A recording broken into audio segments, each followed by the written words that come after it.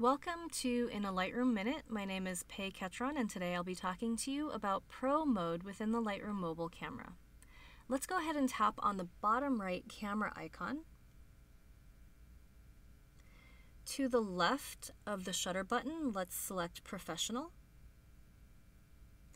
What that does is open up a bunch of different menu options that were not there for us earlier. From the left, Exposure Compensation, Shutter Speed, ISO, White Balance, and then this next one, which is super helpful in my opinion, is Manual Focus.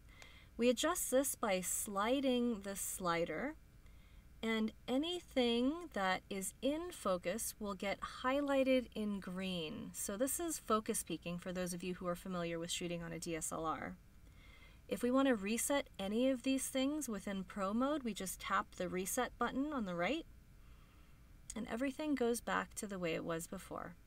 That's it for today.